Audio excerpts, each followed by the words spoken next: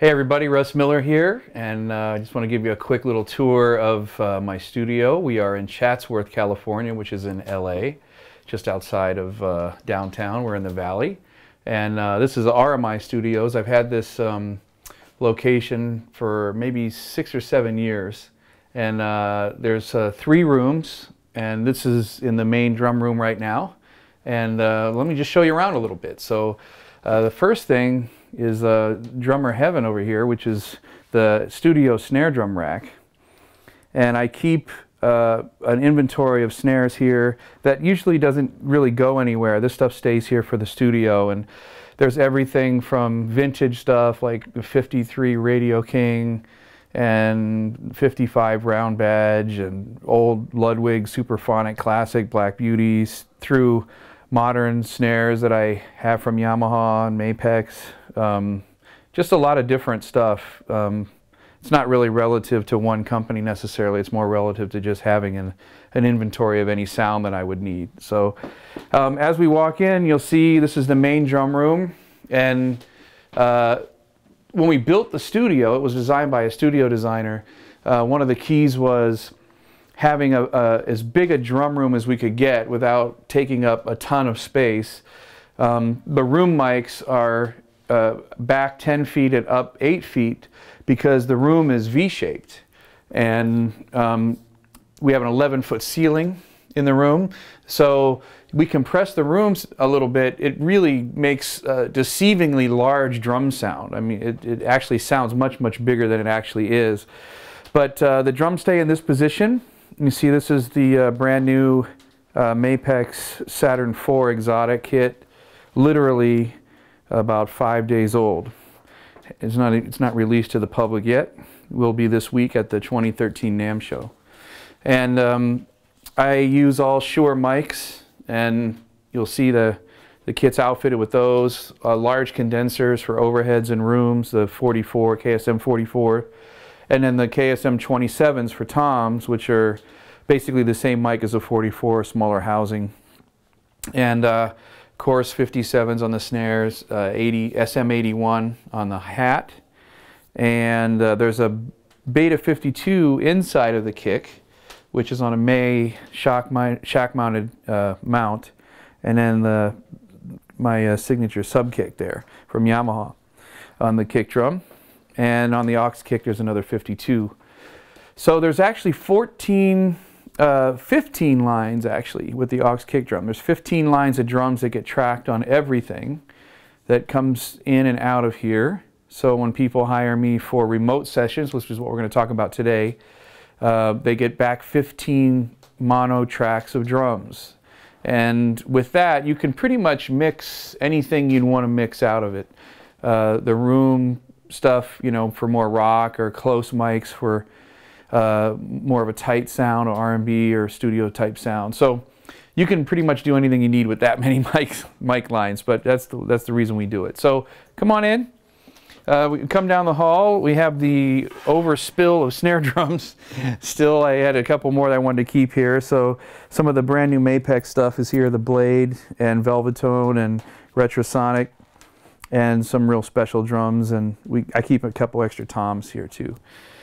So past our Starbucks machine, a very important must here at the kitchenette, we enter the control room.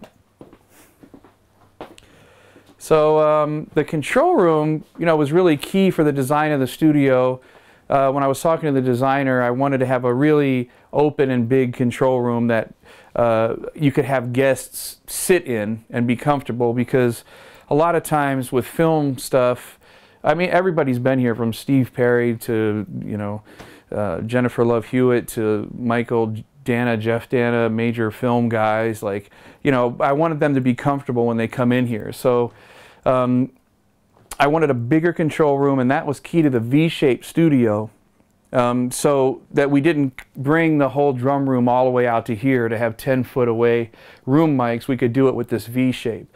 And if we did that, we'd be scrunched into this little control room. So we have a nice big open control room. There's 2 main rigs here. The first is the primary console, which is all Pro Tools HD. And then we have a secondary rig that is here, which is Logic Audio, and that's for composition, arranging, and I do a lot of my loop programming and sound design stuff for movies there. So anyway, yeah, same thing, taller ceilings, everything's been treated. Oralex came in and treated the room with diffusers and all the panels and all the whatnots, and you know, got the sound dialed in. So the main console, let me just run through that real quick. I primarily track everything through original API mic pre's and EQs. And they were all retrofitted into 500 series racks by Brent Averill. And so you'll see all of the mic pre's are at the top for the drums, cymbals, all the core microphones, you know, kick, snare, hat, toms, all that stuff. And then these are all original API 550As from the 70s. Those are out of Amiga Studios console, actually. And Barbra Streisand sang Evergreen through those EQs, so, or that console of EQs. But it's a better story if I actually say those EQs. So anyway, original 550A parametric on all the core instruments, kick, snare, hat, toms, all that. Rooms is 560As, which are graphic EQs. And then I have a few Presonus Eurekas here, which are really pretty decent channel strips for the money. And that's like the bottom snare mic, cowbell, you know, things like that that I didn't want to spend $2,500 on the bottom snare drum mic for the other channels. So when I first built the studio, I thought, you know, we're just going to do everything here. We're going to mix stuff and we're going to do all this crazy stuff. And it sort of has refined over the years to being just a tracking room. It's really designed to just track drums at a world-class level, and percussion, of course. So the core of the studio is right there, which is the 16 channels of API mic pre's and EQs with a few Presonus thrown in for good measure. And the whole rest of the studio is only 3 channels, actually. So I have a stereo pair of Neve 1272 right here. And that's just a stereo pair of whatever. We mic percussion, Luis Conti would be in here playing, and we would mic up the percussion, or we'd have stereo guitar, or whatever we want. And then we have a vocal chain here, which is a Neve 1084 into the LA2A. And that is a pretty heavy-duty vocal chain. We keep a Neumann M149 here for that. And so the whole studio is basically drums, one voice, and a stereo pair. So not complicated, but that's what we do here. So the last thing in that rack, just quickly, is there's a stereo pair of Empirical Lab distressors, and those are high quality compressors that are used on the room mics. And really the key is, you know, getting obviously the best drum sound you can, high quality mics into high quality mic pre's. But this is pro level stuff. You know, there's a big difference between kind of consumer audio and like a pro level audio. Some of this gear, you can't even really buy it in a store necessarily. You have to go through boutique places to get it. But it really makes a huge difference, especially the mic pre's and EQs. That really is like separates the men from the boys with the sound. It really took it from, you know, a real nice home studio to like a world-class recording environment that, you know, where not really any bigger difference between going to Capitol Records or coming here necessarily. And that's the way I wanted it. I mean, if you need a much, much bigger room, then great, we'll go to Capitol. But if you go to Capitol, you're going to go through SSL, Neve, or API into Pro Tools HD, which is exactly what you're doing here. But you're doing it for, you know, $2,700 a day there, plus cartage and engineer and everything else. So it saves a lot of money in the budgets. And to be honest with you, you know, several years ago I saw the industry kind of moving in this direction to the point where, like, if I didn't have this room right now, I don't think I'd be on as many projects as I'm still on. You know, because I was in commercial studios 5 days a week years ago, and now it's like maybe 2 or 3 times a month. So the room has really proven to be a great investment and very, very important. And, you know, I recommend that everybody has a knowledge over, and about recording and tracking and capturing your instrument. It's very important, not only just for recording records and things like that, but also just how it's presented live, that you know how to get the sound of the drums and EQ things and make sure that you're being presented in your highest level live as well. But I think nowadays, with the way the business is going, you need to seriously have an understanding of what's going on in an environment like this. It's really, really important. And it doesn't have to be as grand as this, but it definitely, there's a lot of stuff on the market that you can get into in a smaller way and be very effective with it. So I can't recommend it enough. Just to check out the rest of it, there's the main rack there, and it's got all the interfaces that we use for Pro Tools HD, and high-end sync modules, the Rosendahl sync stuff, which is used to keep everything in line and sync together. And then also it's for burst signals and SMPTE signals when we're doing movies. And we can watch on the monitor up there, the playback of the movie or whatever cut we have that we're working on. And there's also an additional vocal booth just outside the door. And everything's connected with video here. We have these small little video cameras, so we can see the vocal booth, they can see us, so the drums can see vocal booth, and blah, blah, blah. So sometimes there'll be a acoustic bass out there or something, and we need to be able to visually see each other. So having all the video stuff is real important.